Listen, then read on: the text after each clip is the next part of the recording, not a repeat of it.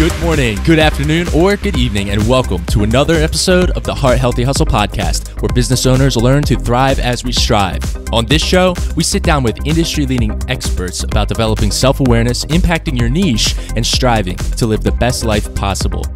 Our mission is to encourage ambitious pursuits in a heart-healthy way through intentional conversation and increasing self-awareness. Why heart healthy?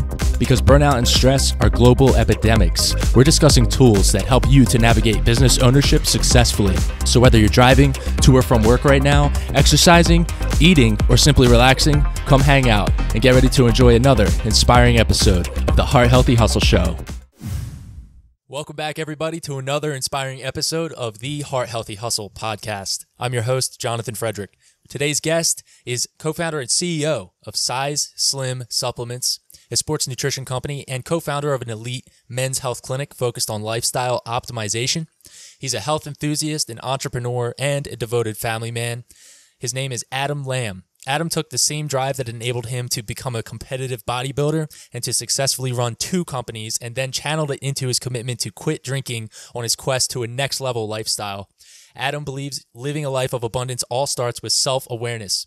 Adam enjoys digging deep to the root of things, which has helped him in business relationships, personal relationships, and the relationship with himself. Adam wrote the book Than the Binge. After the first 90 days of removing alcohol from his life, he was so motivated to share his story with others because he believes so many people can benefit from gaining self-awareness around alcohol consumption. Adam, it's a real privilege to have you on the show. Welcome. Hey, thanks, Jonathan. I'm excited to be on the show and see where I can add some value to your listeners here at the Heart Healthy Hustle, and excited about the interview with you. Thank you so much. Absolutely. Is there anything else you'd like to share? Go ahead and fill in any space from that intro. Let people know what a day in the life looks like. It's a good question. I think you did a great job. It was a mouthful, and thanks for including everything in there. You know, the day in the life is probably nothing really exciting. I get up, get my kids up, make them breakfast, go to the gym, emails and those kind of things, and then spend the rest of my day working and doing whatever needs to be done. What's a favorite success quote or a saying you live by? I think if you have the same quote you live by at 19, at 39, there might be a problem. But you know what I mean? And one that probably resonates the most with me is the world as we created it is a process of our thinking, and it cannot be changed without changing the way we think. And that's Albert Einstein. And I'm just a big believer in perspective. I'm a big believer of if you're always doing something the way you've always done it, you're never going to get a new result. But so many people live their life that way, whether it's, you know, the way they exercise, the way they interact and engage with their spouse, the way the effort they put into their work or their career. When you're beginning to get uncomfortable, you're on the right track. You know, unless it's something dumb like someone's putting heroin in front of you. Well, your common sense is that uncomfortable feeling you have is just right. But if you're uncomfortable, if you're moving towards a venture or something that you know could have a positive outcome, that's usually a good place to be and stay in. Go ahead and give us a brief rundown of your bodybuilding career.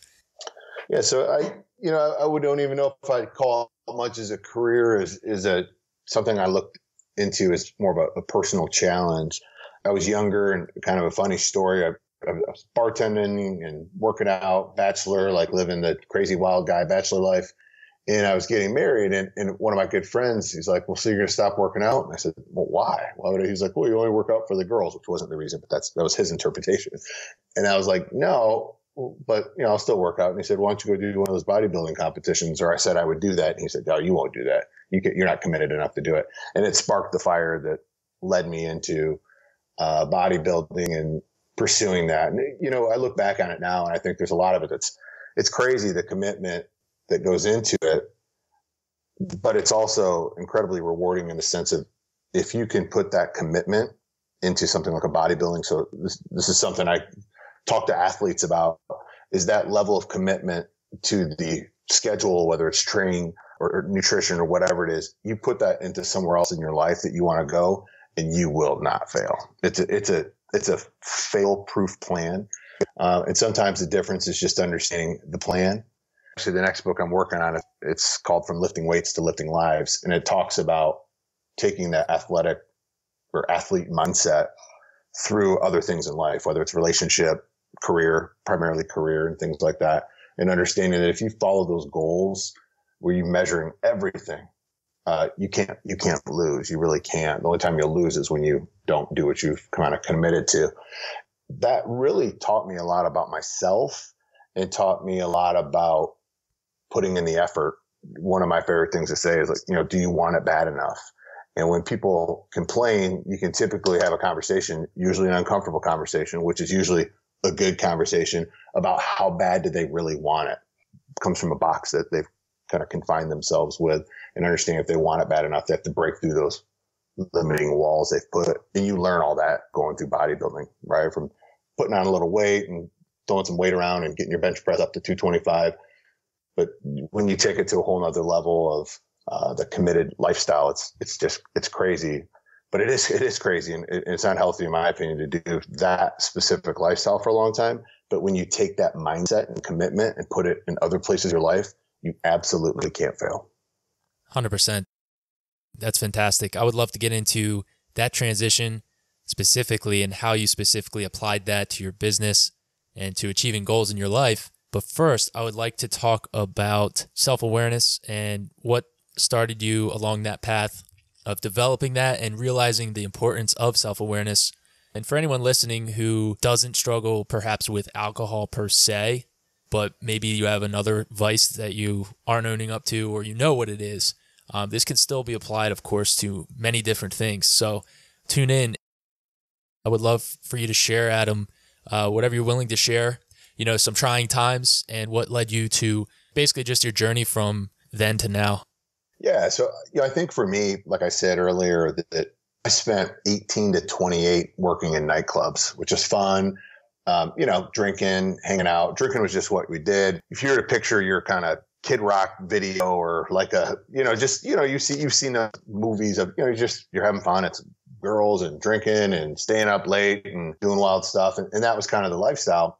There's some people that never even do that, which is fantastic. And there's some people that do, and there's some people that grow out of it. And for me, alcohol was just one of those things that in my life that just, it didn't serve me. It probably did for a time as far as fun and things I was looking into. And because I was kind of so almost obsessed with the self-awareness, like how can I be better? And still to this day, doing it, having massive changes in my life that we sometimes accept, like I said earlier, is just the way we are or who we are, or the way things are. And so that's kind of how I looked at alcohol. And I think a lot of people do. And since I wrote my book, I've literally had thousands of people who had these conversations of, we just accept our relationship with alcohol is what it is. And some people have a bad relationship with alcohol. And in some cases, it might be 5 people that are all friends. They all have a bad relationship with alcohol. But because they all have a bad relationship with alcohol, it's okay, right? It's justified in the sense of like, oh man, we're all hungover Sunday. Yep. And it's like, they don't realize that it is affecting other parts of their life, other parts of their confidence is probably the biggest piece. And on a personal level, my father had a drinking issue. Alcohol, actually, he drank himself to death. And it really triggered something in me. I was thinking, I don't ever want that to happen to me. And not that I think I had more self-control than to let that happen. But there's one way to have something definitely not happen, is just remove it entirely. Things are good in my life. There wasn't a negative thing. And I just couldn't really figure out why alcohol made sense in my life other than that like social comfort of like, that's just what we do. I decided that, I'm going to take alcohol out. And I told my wife, I was like, the summer's over. We lived in the lake. You're hanging out, drinking on the lake and doing those kind of things. It just was common for people to just kind of do kids back to school. And I went like 30 days and I was like, I don't miss it. 60 days. And then going through that process, I spent some major time reflecting and looking at situations I'd overcome, meaning that I was a very social person. I usually get to do cool sporting events, concert events. I mean, I have a lot of celebrity clients and kind of big shot clients. I get invited to do a lot of cool things. And it's awkward when you're at a table with a bunch of famous people and everyone's ordering a drink and you're like, just water. And, the room kind of stops. But what you learn to realize is that it stops for a second in reality and moves on. But in your head, it can freak you out and make you think you need a drink. So I went through a lot of those things and I journaled a lot of that stuff and wrote down a lot of things I went through. And then 90 days into it, I said, I'll never drink again. I don't miss it. I don't need it. What are some physical benefits just right off the bat that somebody listening can say, well, that's good for you, but I like my whatever drink. And so what are some things that you noticed that were huge benefits in that process? There's a self-discovery piece. Like, obviously, look, you save money, right? You're not spending money on alcohol and drinking. The risk of doing something dumb, like, I don't know about you, but any bad decision, most bad decisions I've made, from like a social level, were usually done during alcohol, whether it's saying something stupid, or there's so many things you don't have to worry about. You don't have to worry about being at the concert, having to go to the bathroom all the time because you drink, 3 or 4 beers, right? Like, if you have a bad relationship with alcohol, when you basically break up with alcohol, you realize how more confident you are. People are like, I don't really drink them. And I tell them, go 30 days and let me know how hard it is. And you find out that you struggle with the social piece, like staying at home and doing that stuff, easy peasy. Right. But when you actually have to like be social and everybody's like, what do you want? We find out how weak we are to feeling obligated to that. And so I take people through that process. And by the 90 days, they realize they don't want to drink. They don't need drinking. They actually they like hate alcohol because they realize how weak it actually made them. And I'm talking like a lot of these people, I take this through this one-on-one intensive coaching. These are business leaders, top earner guys and girls. A few women have gone through it with me too. And what they realize is that it's their biggest weakest spot in their life. Everywhere else, they can tell people no. They don't care what other people think. They're powerhouses, decision-making leaders that stomp through anything except for when someone offers them a drink and they don't want one, they still take one. And so you go through that, and that confidence that comes with that backside of that conversation that we dive into. One thing I want to add in there is that transition period. It can be really awkward. And I love that you said that. It really reveals to you how weak you really are, to the point where your self-esteem is low around that area because you're not used to saying no. Everyone's grabbing a cocktail. You want to join the party. It's normal. Yeah, a lot of business owners, type A personalities, we're high achievers. We like to unwind, and sometimes that involves like a drink or two. And for that habit, which is extremely common in high achieving circles, especially, just to take a little bit of the edge off. What's your word of advice? I know for me, in terms of diet, big thing is just replacement. Replace ice cream with sweet fruit like pineapple, kiwi, strawberries, nice and ripe. Just cut it up, have it ready for you when you're hungry. And for the sweet tooth, a well-known founder, Kevin Rose, he spoke on this, how he cut out alcohol with that awkward phase. I'm really curious to hear your opinion, Adam. He recommended to ask the bartender for a cocktail glass, have water in it, put a lime wedge on the side, and put a black straw in it, just to keep people from asking you like, oh, aren't you going to drink? I wonder what your thoughts are around that. Yeah, what you just said is a great way into it. People just want you to have something in their hand, like in your hand. That's it. If I'm standing next to you and I have a beer and you don't, and we're at like a social gathering, it just bugs people that you don't have something in your hand. So I usually tell people, like, grab a Diet Coke instead. And, it look like a rum and Coke or whatever, or just grab something, throw a lime on it, just like that, like soda water. I drink a ton of LaCroix, so I love sparkling water. You might not see half these people ever again in your life. That's a great way to just kind of cruise through it. We have this perception that people care or pay attention like 100 times more than they actually do, especially in a group setting. We worry so much about what are they going to think, like their outfit, right? Like, think of, there's times I'll admit to doing it where I'm like, well, what about this? I think I just did it yesterday before church. Like, this shirt, that shirt. I'm asking my wife, and I'm like, at the end of the day, that doesn't matter. No one cares. No one's going to remember what I wore to church yesterday. And it's, but we eat ourselves up on that stuff. The same thing goes with like the drinking. You just have a glass in your hand, stay away from the guys doing shots, and you can usually navigate it pretty well. When you see guys ordering shots, take a bathroom break. Tell the waitress, maybe throw her a 20 and just tell her to bring you, club soda and straw with a lime every time, no matter what. I'd love to get into now, transition into how you applied your bodybuilding work ethic and drive into your businesses. Share with us what that looks like, how you took that drive and applied it to business. Because for me personally, it wasn't until I did that, at least at the level I have, that anything got done. I've always been super disciplined with going to the gym, following workout routines. I used to log every weight, every exercise. I don't do that anymore, but I saw a lot of progress. I was a pole vaulter, so I had a stronger upper body, and I was really, really dedicated to that.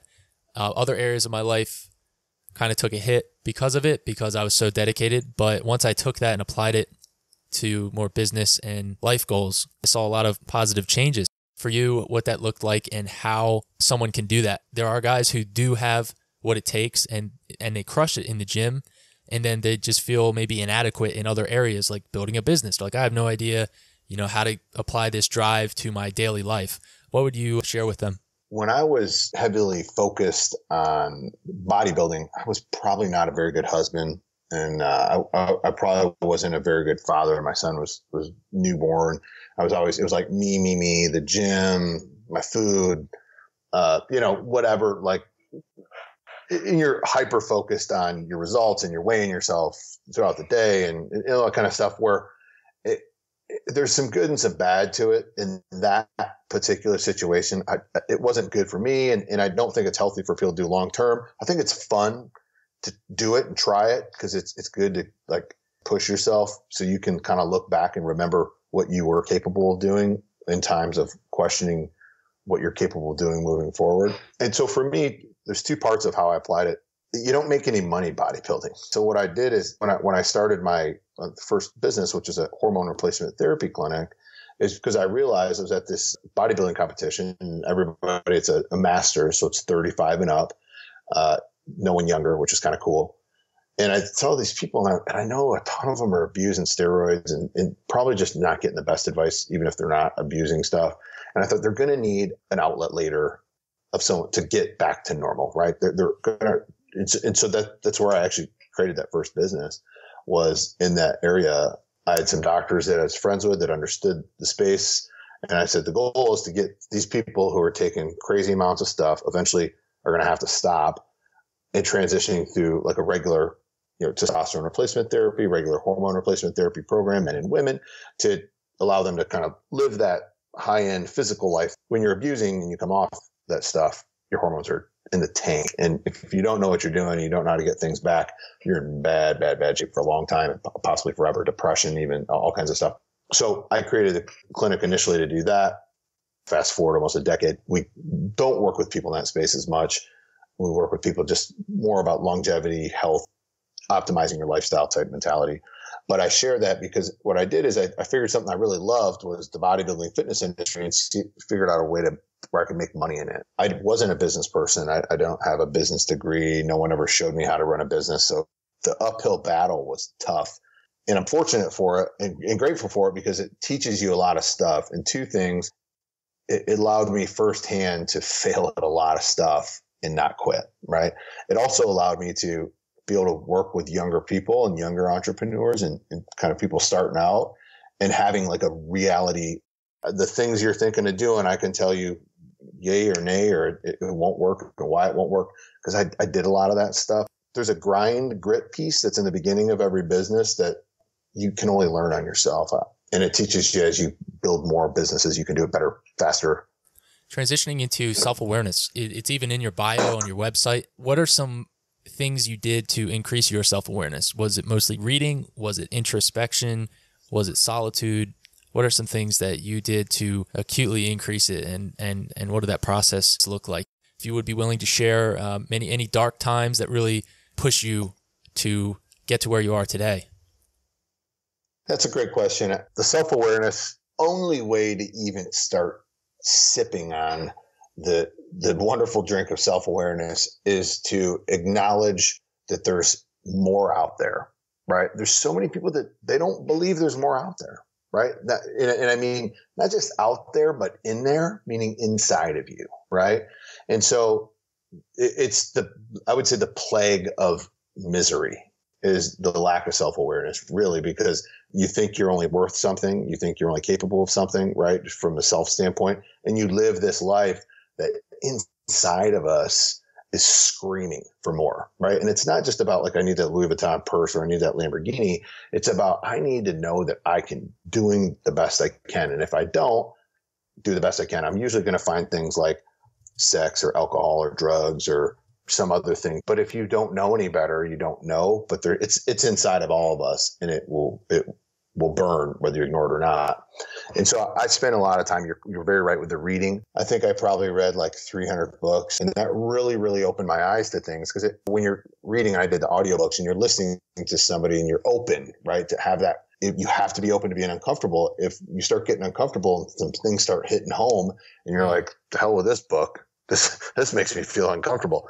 That you're not going to go anywhere. But when it does start making you feel uncomfortable and you're not like, oh, that's my friend Jim, or oh yeah, my mom was like that. And you start thinking like, how are you? Like, you need to reflect 100% in these books that run it when something starts making you feel uncomfortable. It allows you to change your perspective. And perspective is so important because it's all how we perceive the world. You know, I could ask you like, what's a lot of money, Jonathan? Right? Like if I asked you to write a check for $10,000 today, would that, maybe you wouldn't be able to, or maybe it'd be like a significant thing, or you might just do it without thinking, right? And it's so I say that in the sense of when people talk about what's a lot of money or what's hard, what's easy, all those things, and you learn what you're capable of, and kind of back to the bodybuilding thing, it teaches you that you're capable of so much more, right? We just limit ourselves, maybe like, well, I only had this kind of education. And I did this personally, right? I didn't have much money. I grew up with a single mom, secretary, trying to raise two boys. My dad was gone. Like I said, he was an alcoholic. I barely graduated high school. College was not even an option. So and all these things that I told myself for years, almost like a pity party, that were like, why you can't do stuff. And I think a lot of people do it. And that's why I like to share it, because it's bullshit. The reality is what you choose to do every single day, you're either all in on yourself or you're not. If you yearn for more, you got to go get more. You know, like you said, reading, getting uncomfortable, trying new things, making new friends. You see like Grant Cardone, stuff they talk about. It's all, I do think people got to take a break from those guys and actually practice what they're listening to. You know what I mean? Like Grant, I love both of them. But my imitation of Grant is yeah. Right. That's how he talks. Yeah. And those guys have some great content. The key thing though is getting out there and finding out who you are in that space. It's all kind of right. You know what I mean? It's all the right direction, but you got to tap into you. And that's where the self-awareness comes into to find out like what you want to do and what you're capable of. I want to share that quote you mentioned, the quiet desperation. While Henry David Thoreau is often credited with variations of it, I think the quote was like, most men lead lives of quiet desperation and die with their song still inside them. Actually, I think Thoreau might have said the massive men lead lives of quiet desperation. Have you ever heard of The Buried Life? No, I don't think so. You would really enjoy that. It's a group of like four guys that wrote a bucket list, and on the bucket list, it included play basketball with President Obama. There were things like that. And they literally did it just because they said, and there's guys like post-college. They just decided that they weren't going to wait till they were like, 50 to change things up. And they got an MTV show out of it for like 4 years. That's awesome. Yeah, I think today, like my son watches the Dude Perfect guys. I don't know if you're familiar with them, but they just do like epic. Yeah. They like throw footballs and do all kinds of, but I don't even know what they do specifically, but they make millions of dollars. There's so much opportunity for you to do whatever you want and figure out how to make a decent living. But you can't go try to be like, I'm not going to go try to be a YouTube celebrity, or I'm not going to go do it because it's just not really in my heart to do. There's some things that I'm working on that are in my heart, things I know that I'm good at doing. But it's taken some time to figure that out. And and that's the part of doing it. Pursue it and find out what it is. Like bodybuilding wasn't my thing. I wanted to do business. I've got a business in the fitness space. And through doing that, I've grown to be a halfway decent business person, right? But I'm constantly learning, and I've been so fortunate, most importantly, to have great mentors and great network of people, and always treating people well has always treated me well. You're a very grounded man, I could tell just by speaking with you. What's interesting to me, I asked a previous guest this question as well, was essentially, why do you think it's so hard and uncomfortable for us to go to a place of actually taking care of ourselves at a deeper level and working on self-awareness when we already know logically that it will enhance our career, enhance our business? Why do you think it's still so hard for people to go there? I think it's hard because you got to deal with the truth. And we don't really like the truth that much. That's why we watch TV, and that's why we play around on social media, and that's why we play video games, and that's why we like to watch movies. It's all an escape from the truth. Those things in themselves too are also a problem that keeps us further away from that self-awareness. Being obsessed with watching the game, and alcohol is a huge part of it. Huge part of it. If you're always knocking back 3 or 4 beers a day, you are never going to have that self-awareness. I mean, it's borderline impossible if you need it, right? Not everybody needs it. People do have it. Like I said, the alcohol, my wife still drinks a glass of wine or two, every other night. It doesn't have an effect on her. So just to tie the alcohol into that conversation. But the self-awareness piece is when we look into ourselves and we kind of say, hey, Jonathan, your goals and dreams are this, but here's kind of your activity. And then you're like, I'm 100% to blame for not achieving my stuff. Right. So that's why it just, because we're not tough. We're weak. People that I work with, like I said, I do the one-on-one coaching. Right off the bat, I'm like, listen, if you're not ready to hear how terrible things are and prepared for a way brighter future, I won't waste your money or my time. Like you just mentioned, it's great that you're in tune with that, because it's the first hurdle. Is there's so many people, even with my clinic, they want help. And I'm like, well, tell me about your lifestyle. I don't go to the gym. I don't eat well. I'm 40 pounds overweight. And I just won't work with them because they want a magic pill. They don't want to actually change their life. And I think, like I said, it's just the fear of actually having to take accountability for yourself. It just scares people because they realize that they're not trapped. They realize all their excuses are bullshit. And then they're like, ooh, they got to move, and they don't want to move. It's uncomfortable. Doing what you say you're going to do.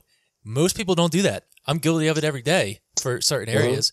The listeners being high achievers, business owners, people who are just kind of looking for that extra little push, that extra little nudge, as they say. One thing I struggle with, Adam, is not owning up or being responsible for my sleep schedule. I get really wound up and sometimes in a project, and I would look up and it's like 2 a.m. and I say, man, I know I got to get to sleep, but I really want to pound this out. And it kind of happens night after night. And before I know it, like 3 weeks have gone by and I don't know what day it is. And I know better. I know if I go to bed at 10 and get up at 5, my day will be more productive. I'll be healthier and get more done. What would you share with somebody like me they got a lot of things in order, if you want to say? They're not making excuses as much as the magic pill type of people, but they are still kind of being held back by those little but big things that are still lingering, holding them back. Yeah, I think it's a good question. And it's funny you mention it because I'm looking at the schedule I've had to make for myself. Discipline is the foundation, the core to all great things, accomplishment and happiness. It goes to discipline.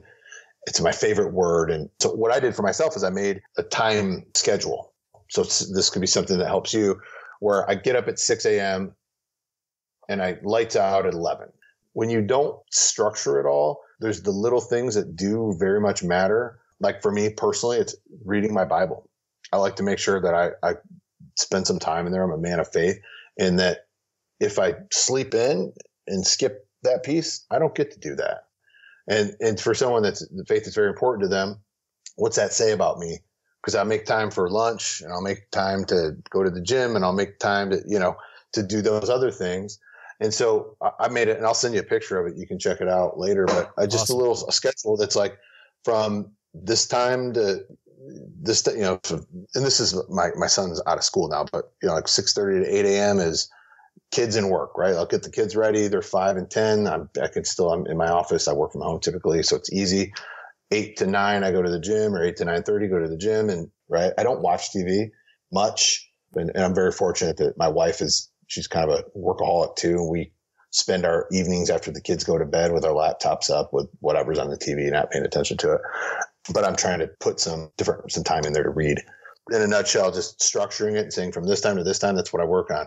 When it hits 3 o'clock, you're done with your projects and you have to go back to the other thing. Right. And right. So for bedtime, it's shutting it down and just knowing like if it's midnight, you want to call quits.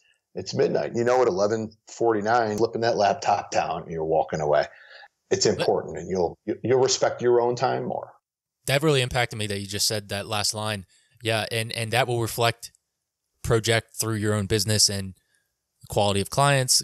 When you respect your time more, other people will respect your services more and your time more, thus increasing the abundance in your life. You can't get time back. You can make money all day long. I'm pretty fanatical about that stuff. I don't do things I don't want to do. I won't go places I don't want to go because it's my time. I don't get, if it makes someone else happy, like my wife wants to go to a restaurant, of course I go, right? But it's important to do that because if you don't do it with yourself, you'll let everyone else control your time. Let me ask you this. I'm really curious to hear your answer around this, Adam. Peter Drucker in The Effective Executive, it's a book that he wrote. I actually journaled on this topic from the book because it hit me the hardest out of all the points. It's a very short read. Basically, he says, at that time, it's going to happen. So you shut your laptop at 12 or 11:50, 10 of, and you do that to a fault.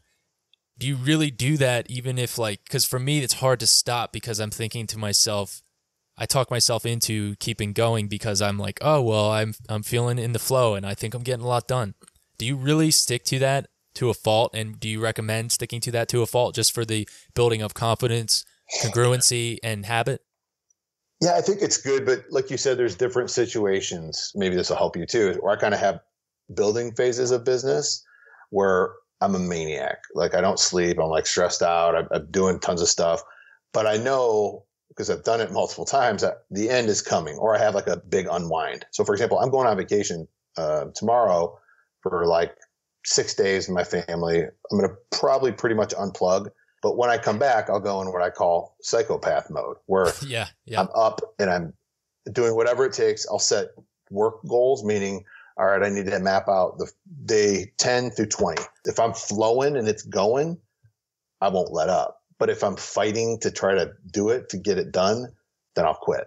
Right. And you got to, that's where it goes back to self-awareness, is knowing like if you're in the flow and dude, I had to write a book and I would say I'd spend 2 hours, 2 nights a week from 9 o'clock till 11 or 12 o'clock at night for 6 months almost. And if it flowed over, I'd flow over. And sometimes you get done, your brain's zipping and you just need a timeout. And that's the only time I'll throw some stupid thing on TV or something like that just to shift the brain, But the important time also to make time to have just quiet time and free time, because that's when the ideas come to you. When you're in the mix, it's never when it really comes. It's usually when you step back. And that's one thing patience has taught me. If you're just trying to be busy, hang it up. I like to live by work hard, rest hard. Work hard and rest hard.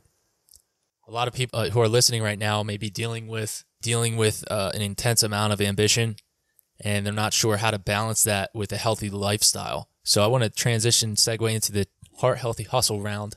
We'll ask you a series of questions based off the name of the show. Are you ready for the Heart Healthy Hustle round? Let's do it. Let's do it. For heart, what activity do you use to care for and strengthen your internal character? This can be morning devotions. You said you're a man of faith. It could be solitude, silence, reflection. Reminding myself of faith. And I think for me, I'm not going to preach to the listeners, but for me being I believe in God, and that it sometimes for me is a foundation, a platform to go to remember, like, I'm not in control of everything. Right. So like we can all probably relate to that and understand, like, you can only control so many things in life, but you can control your attitude. You can control your belief system. You can control your action, but there's certain things you can't control. So when I stay focused in that space, I kind of call it like walking with God all the time, is I realize that there's things I can't control. So I can't get upset, can't get stressed. I don't worry about it. Like, I'm the most even keeled. It's funny when people meet me, they're like, how are you so chill all the time? Just because different, but because I realize what I can and can't control. And I believe that it all works out in the end. Everything works out how it's supposed to. The other part is music. I love music. I listen to music like all day while I work, and just listening to positive stuff. I used to love rap music and hardcore, heavy metal, whatever. But I realized it didn't necessarily put my mind in the right state of mind. So music's very important to me because it just keeps you uplifted, right? And then movement is the most important thing. I love, whatever it might be, that playing soccer with my son, like I need to feel my physical body like working, and absolutely. Also getting that blood flow.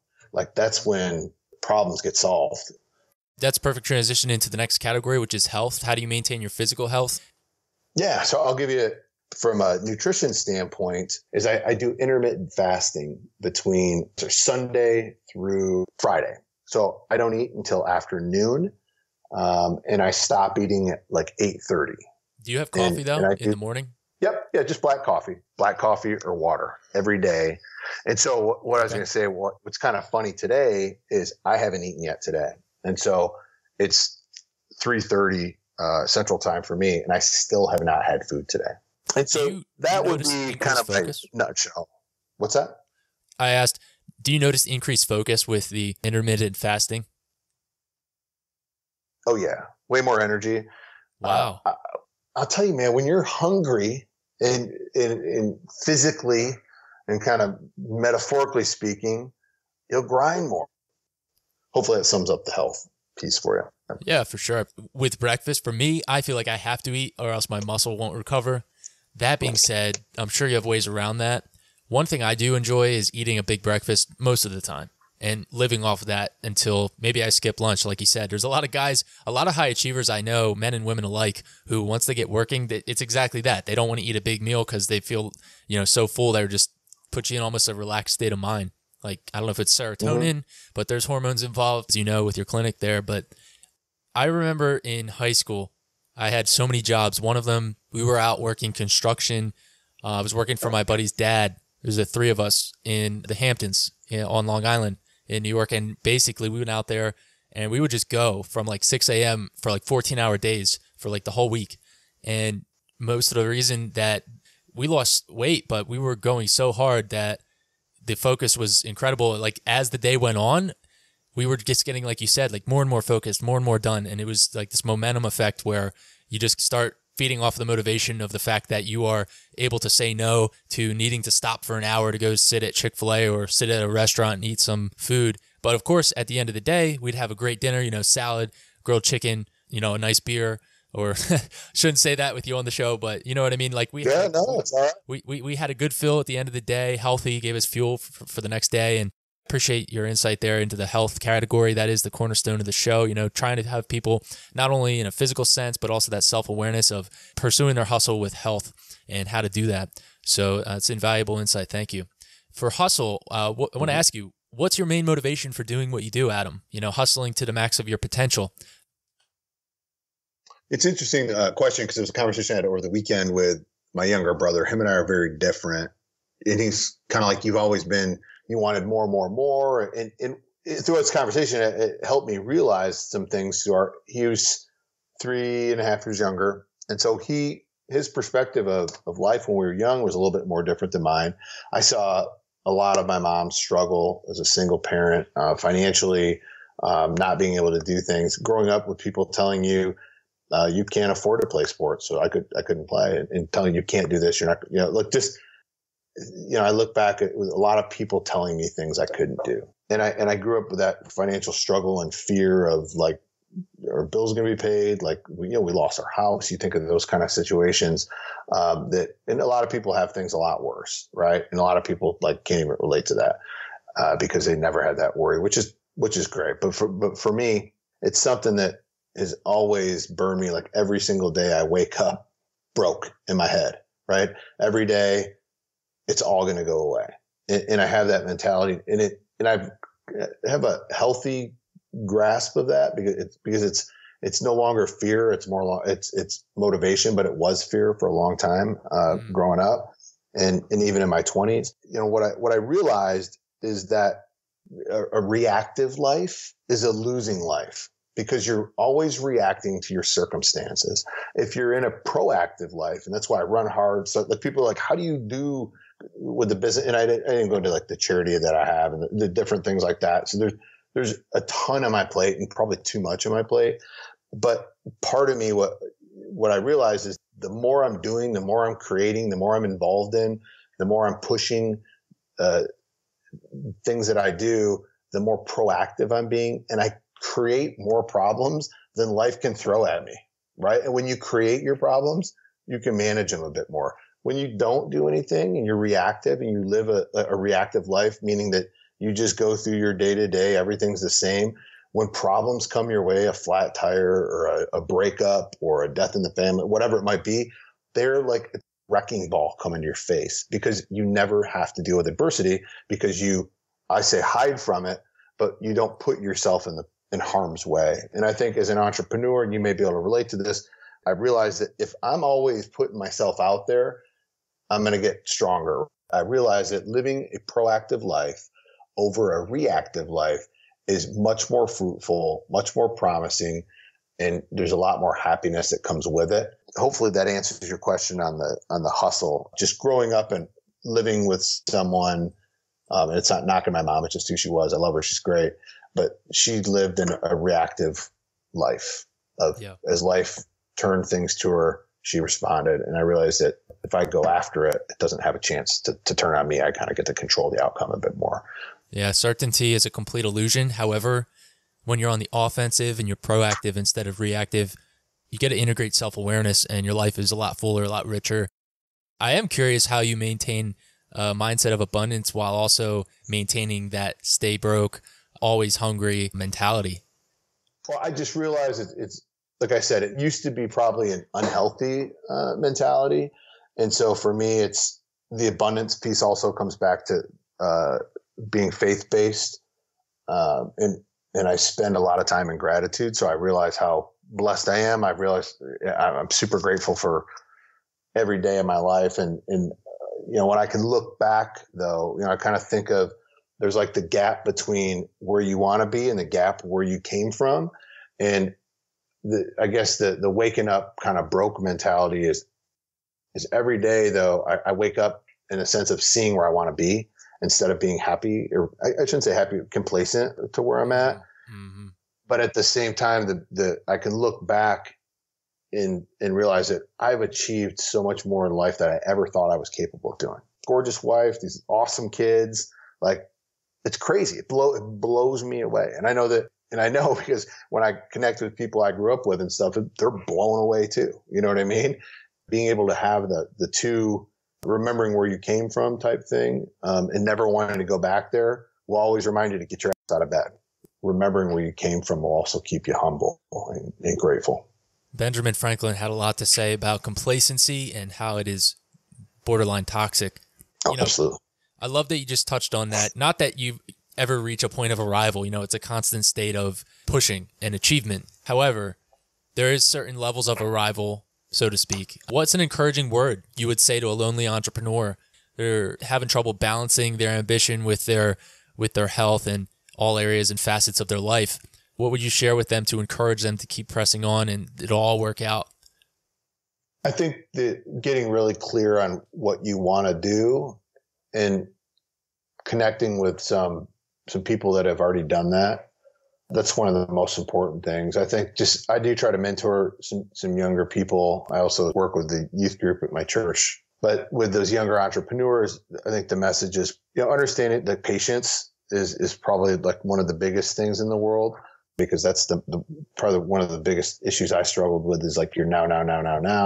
And then also just understanding that connecting with the people that have already done it, doing some stuff for them will help you learn about a lot about what maybe you want to do.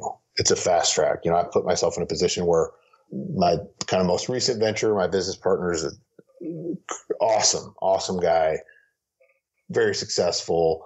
And to the point to where I was like, what the hell does this guy want to do with me? And he's just like, you're good, man. I believe in you. And I was like, oh, all right, let's do it. And those things come with time, but connecting to those kind of people that have already done a lot of that stuff is super important, but bring value. I've had guys that reach out to me, they're younger, they're like, I'm like, hey, well, shoot me an email, we'll schedule a time. And they're like, well, school, pretty busy with school. And I'm like, listen, dude, school's kicking your we got nothing to talk about.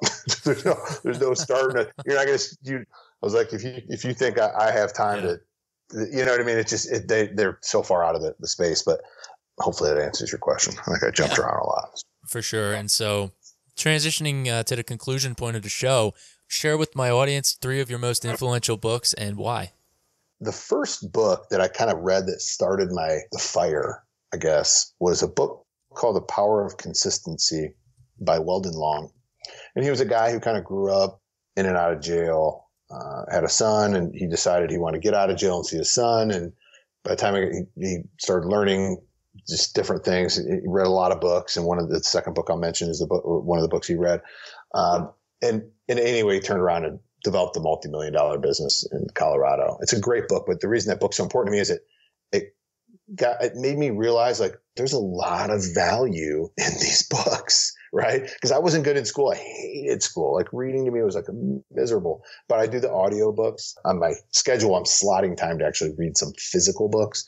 That book to me really opened my eyes because he talks about breaking down that box of talking to someone. And I'm like, someone who could be anything in the world, but they decide to be so much less because they only believe that they are capable of that box they've created. So the book really talks about breaking down that personal box and being whatever you want to be, not being who you've always been or the family you came from, the area you grew up in, whatever, right? Which leads me to the second book, really kind of set the explosion for me in the self-discovery and understanding, because it's hard. Like, you might see your neighbor who's doing real well and they're, 10, 12, 15 years older than you, driving the nice car, happy life. And some of the things you're like, how do I get there? Right. Like you don't get the same haircut as him, and you can buy the same car and you might not be able to afford it. You don't want to dress the same as him. There's other things. Right. And so this book, The 7 Habits of Highly Effective People by Stephen Covey, is phenomenal. I would say next to the Bible, the second best book ever written, and should be in every school, and everybody should be forced to read it and take tests on it. And they should have to get 100% on the test to understand this book, because it really, really, really outlines simply the things that are required to live well and be happy. And then the third book will always be one of my favorites, and it's not for everybody. And it's called Relentless by Tim Grover. And I'm actually happy to see he's kind of getting some buzz going. He wrote this book a few years ago, but he's getting a lot more buzz going on social media and things like that. And because it's awesome. His book is awesome. And what his book did for me is, there's a lot of times in life we go through, and you mentioned like the lonely entrepreneur, and there's probably some listeners out there that are like questioning, is this for me? Am I supposed to be doing this? Because everybody in your life is telling you you're different or you're strange. You have trouble relating to people. Like, I can hang out with anybody, but I don't enjoy hanging out with most people. I really like getting into intellectual people and really diving in. And what the book did for me, Relentless, was made me realize that who I am is okay, right? Like, I'm a psychopath. I see the world through my eyes. I see things a certain way. I believe things should be a certain way. And for so much of my life, I always thought like I was just wrong or weird or different. But the reality is that being wired that way is what's allowed me to do the things I've done and overcome the things I've overcome and continue to grow into the person I am today. And so that book, Relentless, is awesome. For the listeners who don't know, Tim Grover, I have not read Relentless. It's definitely on my list now. He was Michael Jordan's personal trainer for I don't know how many years. Was it over 20, I believe? Is that right? Yeah, for most of the career. And one funny thing with Tim Grover is he always asked the Bulls to be like the team trainer or work with some of the guys. He never once asked to be Michael Jordan's because he didn't think he could do it. And then he finally did. He did Michael Jordan.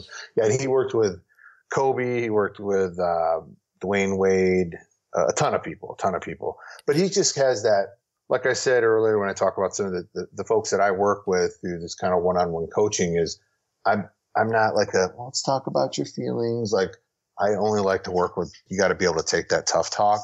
And that's how this guy works. And it made me realize like, that's okay. That's the way I'm wired. And people that are wired that way love working with me. People that want to spend half the time talking about like, it's okay, your past is like that. I don't do well with that stuff, because I had the same thing, right? If I spent my life talking about how my past made me a certain way in a negative way, you just don't go anywhere in life, right? If anything, you're grateful for the challenges, you're grateful for the hurdles, and it's time to get up and move. And that book really talks about stuff like that and the personalities that go behind people in that space. Great book recommendations. Phenomenal. I have read only one of them, so I'm excited to check out those other two. And I never finished the 7 Habits. I never finished that book. So that was the 7th habit. Finish what you start. Oh my gosh, you're right. I'm joking, but it might have been part of it. Yeah, finish that book. Oh, sure it is. Start over again. awesome. Yeah, and something that I just want to touch on, you basically said it, but Tim Grover, imagine the level of tenacity and grit that you'd have to be able to push these psychopathic athletes such as Kobe, Michael Jordan, Dwayne Wade. That's legendary status.